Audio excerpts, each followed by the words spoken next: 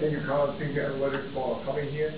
And I like to say hello to you, but I ask for your understanding so I can speak.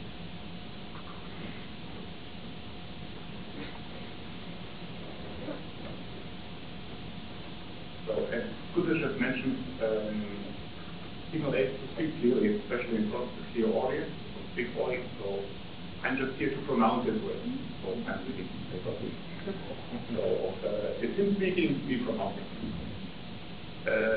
My dear good old friends, and also dear beginners of Plastination, I'm here as a participant of the 10th Interim Conference of Plastination because it is for me kind of a farewell party.